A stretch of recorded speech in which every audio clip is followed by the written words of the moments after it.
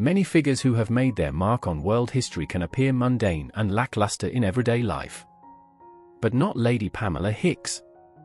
She led a vibrant, eventful life.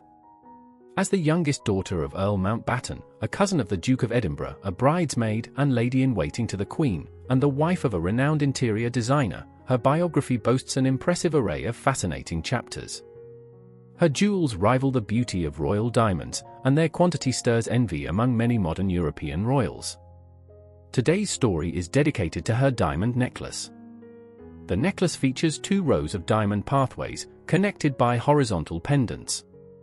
The creator of this piece, along with the exact date of its origin, remains unknown.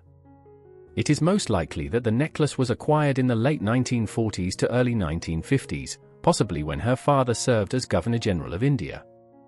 One of Lady Pamela's earliest appearances in the diamond necklace was at the coronation of Queen Elizabeth II in 1953.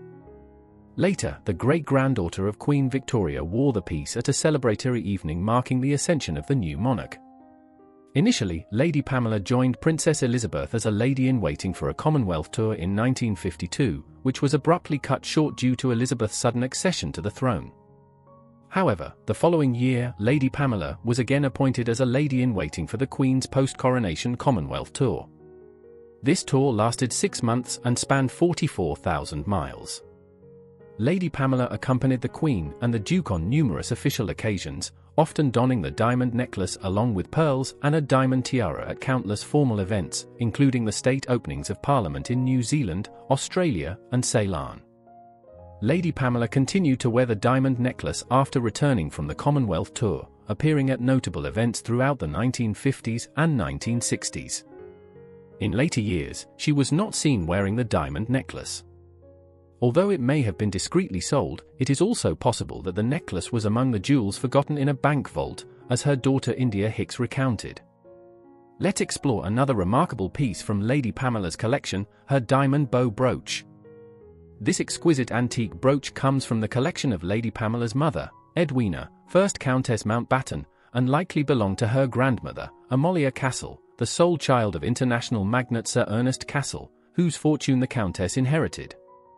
The brooch is one of the few family heirlooms inherited by the Countess that remained unaltered, and it was notably worn at Lady Pamela and David Hicks' wedding in 1960. Lady Pamela inherited the diamond bow brooch along with the Mountbatten tiara and her mother's Art Deco diamond necklace the month after Edwina's sudden death during her honeymoon.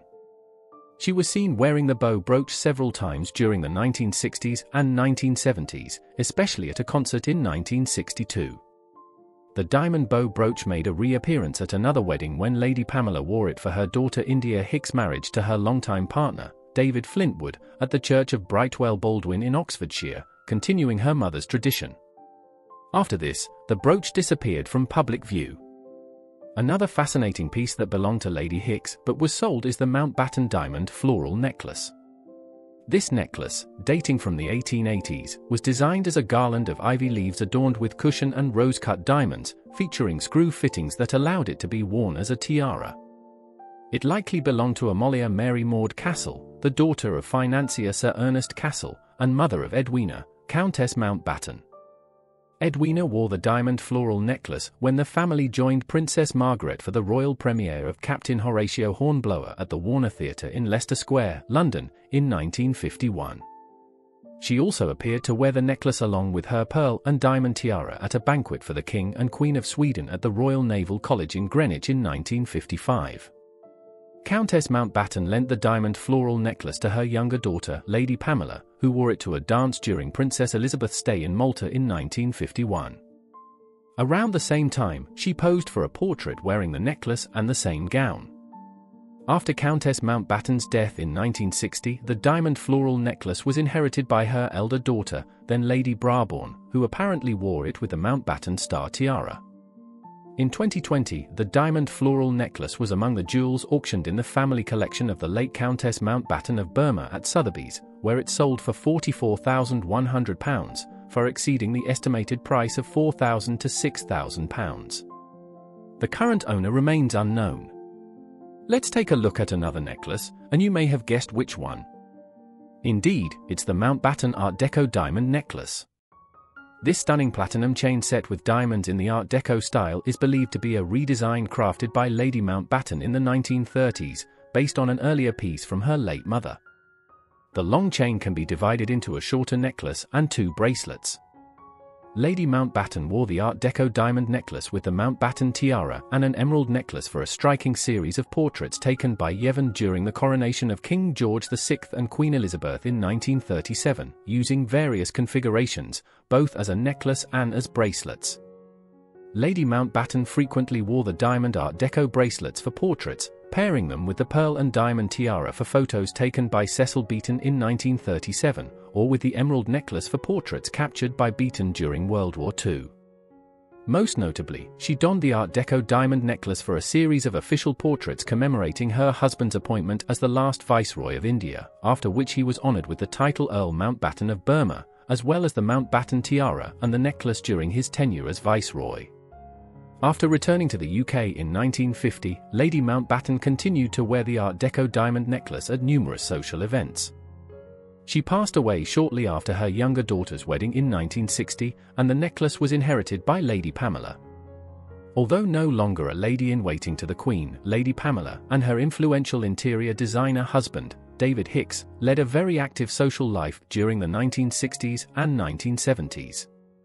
She wore the Art Deco diamond necklace and bracelets with the Mountbatten tiara at various events and in a series of vibrant portraits.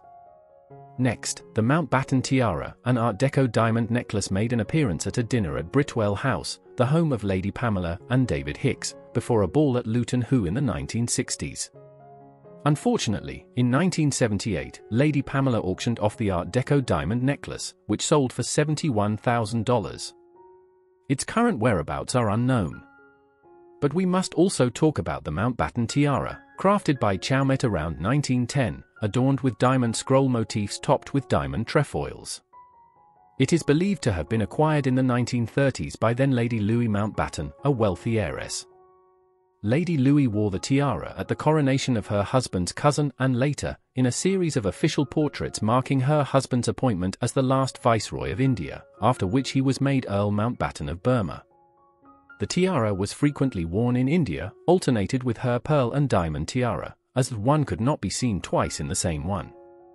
Lady Mountbatten wore her tiara at the coronation of Queen Elizabeth II in 1953 and continued to wear it at formal events throughout the 1950s.